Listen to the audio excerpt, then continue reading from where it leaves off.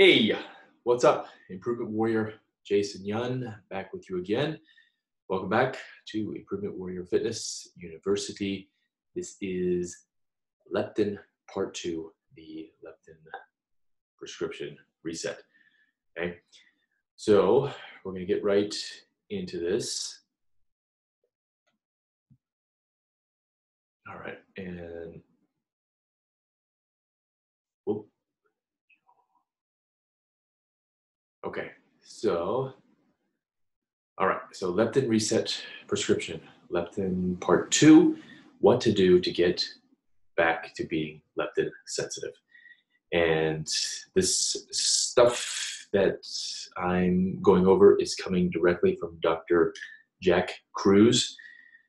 So you're welcome to follow him as well, but he will quite simply in one word or in one phrase blow your mind. He has me, and I've basically been doing a 4-month biohack that has completely changed my life and what I think about health and how I think about food and light and all the stuff that we do in relation to health. Okay, but again, you got to be ready for it, and you got to be open-minded, very, very open-minded. So let's get into this, and let's talk about how we can get you back to leptin sensitive. If you are leptin resistant, again, don't skip part 1. Don't skip any parts of this because certain things tie together. And if you jump in part 4 and watch the other parts, you're going to have no idea what's going on. So don't skip. This is not college or high school where you can just catch back up in a day or two. You have to know what's going on. This is your body, and if you don't know the reason you're doing it, then you're not going to continue doing it. So it's going to be that much easier to give in and say, oh, I'll just have this cookie this one time. When you know why you shouldn't have that cookie that time, then it's a lot easier to say no. So don't skip parts. All right, let's get into this. So the leptin prescription reset. Your hypothalamus is going to respond to food in a new way once you do this. It's going to sensitize your leptin receptors to electrons. So that's one of the things that I learned is all energy is related to the amount of electrons that we can get into our mitochondria. So our mitochondria, some of you may or may not have heard of it. It is our powerhouse of our cell. It's basically what gives us that energy. So again, no energy, no life. Okay? All food gets turned into electrons. And some foods have more, so fat, protein, and some foods have less, carbohydrates. And sometimes carbohydrates will actually take electrons from you. Okay? So it just depends on things. Make sure you watch the other webinar, the 13 Pillars of Health. All right, so this is going to force your hypothalamus to rely on circadian and ultradian rhythms.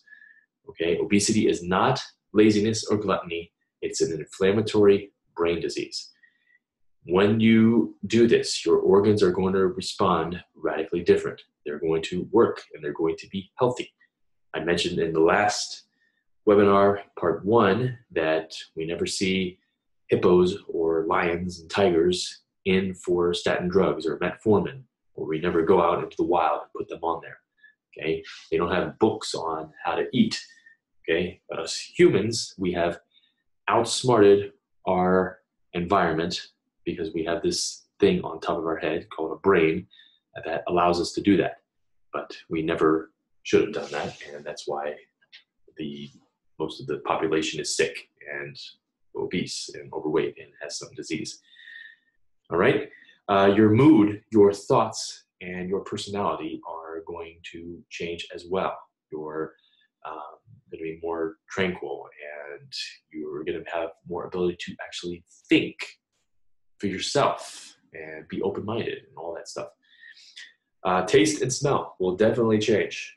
Okay, so good foods, healthy foods are going to taste good to you again. and some treat foods and carbohydrate cravings, they'll be gone. Some treat foods, when you go back to tasting them, they won't taste as good, and that's because we have reset your taste buds back to normal. Okay, eat too much sugar, eat too much artificial sweeteners, high fructose corn syrup, it destroys the original taste buds, but we can bring those back. Okay, all right, whoops. Where are we? Okay, all right, so are you leptin resistant? So this is part one of the reset. If you're 25 pounds or more overweight, then pretty much you're leptin resistant. Okay? If you have a large appetite, okay, you are pretty much leptin resistant. Do you crave certain foods, especially carbohydrates, especially at night? You are leptin resistant. Okay? If you're fit and healthy, or supposedly fit and healthy, because you could be fit and healthy and look like the cover of a magazine, and you can look like Swiss cheese on the inside. So if you're unsure and you want to know, I mentioned this in part one, but the blood tests to do that would be reverse T3, also testing your leptin levels and salivary cortisol levels, also ferritin levels and C-reactive protein. All of these will be elevated if you are leptin resistant. Okay, and another good test is the HSC reactive protein. That's for general inflammation. The higher the number is, the longer this reset is going to take you. So typically it's recommended 4 to 6 weeks for the average person. However, it could take even longer than that. So don't put everything into believing it's going to take just 4 to 6 weeks, when it could take 2 months, 3 months, 6 months, a year. Okay? So you're in this for the long haul to fix yourself. Okay. Also, salivary cortisol levels is a key test to knowing where you are. Should be highest in the morning and lowest at night. I mentioned in part one leptin webinar that if you have chronic cortisol elevation and chronic insulin elevation, then that just means some big disease is coming for you very soon if you don't do something about it. Okay. All right, this is part two. Follow a strict paleo ketogenic nutrition plan. So as you know, I am big into the ketogenic, low carb, high fat type of nutrition plan. Notice it doesn't say diet anywhere. So usually with paleo, it's paleo diet. Usually with keto, it's keto diet. Throw the diet word away for the rest of your life. You are finding a nutrition plan, a nutrition lifestyle. Okay? Paleo ketogenic is whole foods, pretty much. Some supplements are allowed. You just got to watch the ingredients. With any food that you put in your mouth, you have to watch the ingredients, because a lot of companies, they will put stuff that just doesn't belong. So I was looking at tuna at Aldi's today, and pretty much all of them had soybean oil, and there was one other ingredient that is not good. So it's like, why? It's like you put tuna in water and seal it, and it's good for 2 or 3 years. But yeah, that's why always check the ingredients. So it's going to be a high fat, low carb, and the protein will typically, for the leptin reset, the protein is going to be a little higher than a typical ketogenic approach. So it's going to be more paleo in that regard for the protein. The protein is going to be, you're going to have a lot more seafood as well, and I'll talk about it in future webinars, but the most important supplement, the most important nutrient to consume is DHA. Okay? DHA. So that's an omega-3 fatty acid. So in omega-3 fatty acids, there's DHA, EPA, ALA. think there's one more, but that's not important. So what is important is just making sure that you're eating that and following that plan. Okay. I do have the 47-day keto challenge, so that can help set you on the right path as well. There's a 90+ page ebook in there and recipe book and all that stuff. And then we got a Facebook group for more support as well. And if you aren't following me on social media, please do so. I post a lot of information on there. So YunTraining, YUN training is my call sign or whatever you call it. So, all right. Let's see, part 2. So what you eat is just as important as eliminating foods causing the leptin receptors to stop functioning. So the leptin receptors that are or the food that's going to stop it from functioning are going to be your standard American diet foods. So very high carbohydrates, the sugar, the wheat, the soy, all that needs to go. The PUFAs, polyunsaturated fatty acids, canola oil, soybean oil, corn oil, right? There's some other ones that are escaping me right now, but those are the ones that are going to cause the leptin receptors to malfunction. Okay. You want to eat within 30 minutes of waking. Okay. Very important. We're resetting the circadian biology, resetting the circadian rhythm. Okay. And this meal needs to have as little carbs as possible. So preferably less than 25 grams. The more obese you are, or the less, or the more lacking of energy you are, the less carbs you eat. Okay. So it can be less than 5 or less than 10. Doesn't really matter. Okay, and your average protein should be between 50 to 75 grams of protein. Okay, so for some of you, this is going to be a major change, especially if you're just eating an egg or 2 or an egg white, which you should not be eating just egg whites ever. Yolk is where everything is, vitamins, nutrients, all that stuff. Some will have more protein, some will have less. You're going to base this on the hunger for the rest of your day. Okay, so you should be able to go to dinner without being hungry. However, when you are starting this, you do want to eat 3 square meals a day. So breakfast, lunch, and dinner. So lunch might be your smallest meal if you are not that hungry, but we do want to have the lunch. Okay, and it should be following the Paleo Ketogenic approach. Okay, your best sources of protein in order are going to be wild seafood, pastured eggs, grass-fed meats, poultry, whey protein. Okay, and then the same for fat. Okay, 50 to 75 grams or 10 to 25% above that. Okay, so it all depends. And so I could tell you, I could pull up what I had this morning. Hopefully, not really though. Okay, and let's see. And then you want to eat your last meal at least 4 hours before bed. Okay, so that's going to also help the circadian rhythm and get that back. Okay, so when you watch the 13 Pillars webinar, you're going to find out just how important your circadian rhythm is to everything. Okay, all right.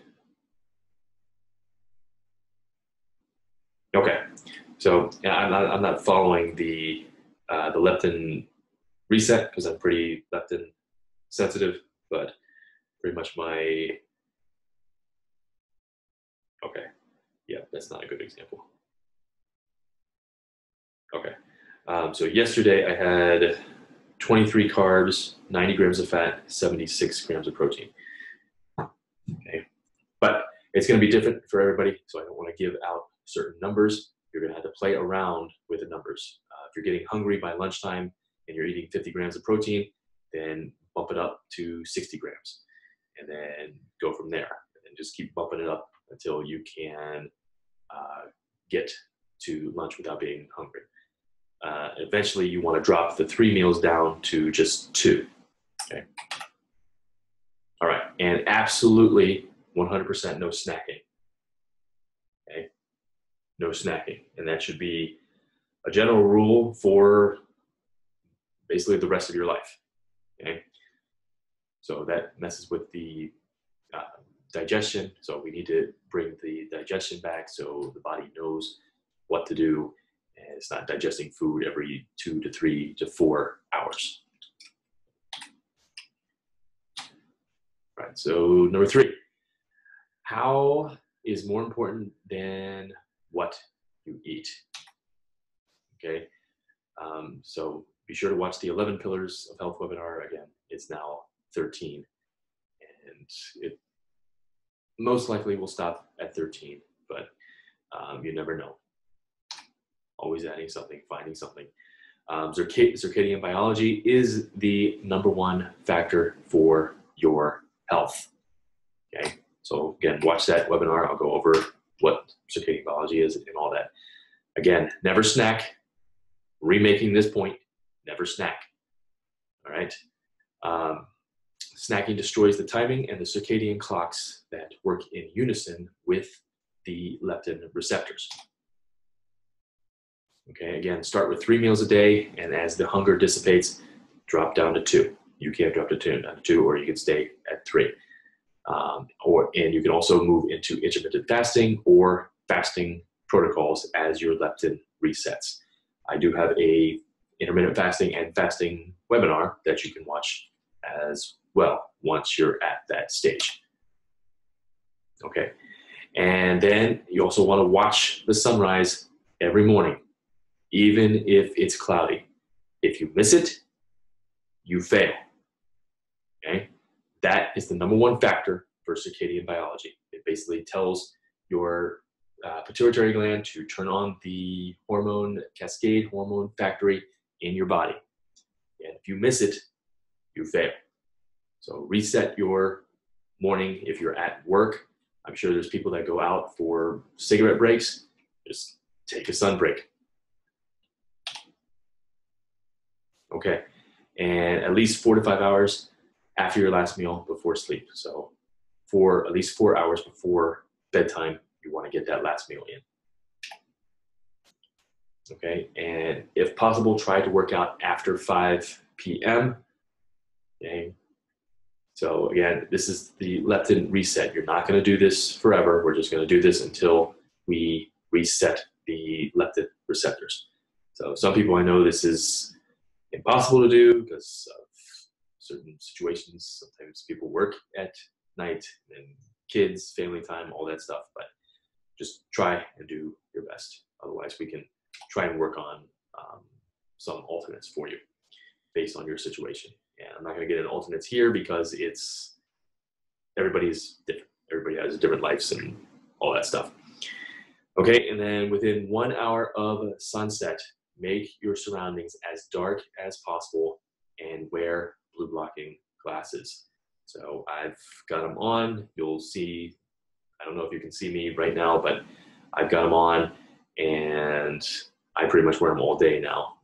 I'll get into that when I get into the blue blocking or the blue light webinar, which is coming very soon in Improvement Warrior University. I just use, what is it? They're just orange construction glasses. I forget the brand, but because I'm not going to take them off. But I forget the brand. I will post it below. I just get them on Amazon. They're like $8 or $9 or $10. There are more expensive ones, more elaborate ones. There's ones you can wear out at night, and I'll post links to all of those. But you got to block that blue light because that's going to affect your circadian biology as well. Okay. 6 to 8 weeks typically is the time frame. You're going to notice cravings and hunger will start to dissipate. Okay. The higher your homocysteine and C-reactive protein and hormonal variability is, then the longer this reset is going to take for you. So stay persistent and stay consistent. Okay. So just expect no specific time. Expect longer than 6 to 8 weeks. If it happens sooner, hey, good. All right. But if you don't fix your leptin, then good luck with your weight loss. Good luck with your disease reversal. Good luck with getting off the prescription drugs. Good luck with pretty much everything. Okay. Right. So men, if you are in andropause, women, if you are in menopause, it is going to take longer. So just expect that. Okay, and if that is the case, andropause for men, menopause for women, a lot of people in this situation will be better off using bioidentical hormone therapy in addition to the leptin reset. But it is not absolutely necessary. That it would just help speed up the process. Okay, and if you, well, hold on. Okay, so signs you are now leptin sensitive and need to move on to the leptin post prescription. Okay, which will be a future webinar. Okay. Okay. So men, you're going to notice quick weight loss. Women, your mood is going to change. You're going to get calmer and more sleepy. Your sleep is going to improve. Clothes will fit differently, but your weight may or may not be moving anywhere. Okay, both sexes will, in sweating, you'll notice a difference in your sweating patterns. So you'll be sweating more, which is a good thing because sweating is one of the ways we remove toxins. Right, you'll have better recovery from exercise and your energy will go up. Right, and then the hunger and cravings will typically start to dissipate. Okay, and so that's typically the end of that one. And the next one is the part 3 is the hormone cascade. And if you do, no, never mind. That's for another webinar. So my bad. So that is it. That is the leptin prescription. I will post some information down below. I will have a handout of the instructions and try and put as much detailed information that I can put into that. It'll probably be a 1-page document. So hopefully that will help you as well. And hold on 1 second. Okay.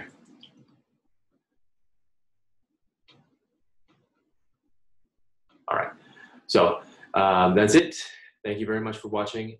Again, share this out with anybody that you think should be watching it. And yeah, we'll go from there. If you're not part of the Improvement Warrior University, check it out. And don't forget to follow me on social media, YunTraining. And if you have questions about this, post it below. Text, call, email, ask me in class, however you want to get the information. But that's it.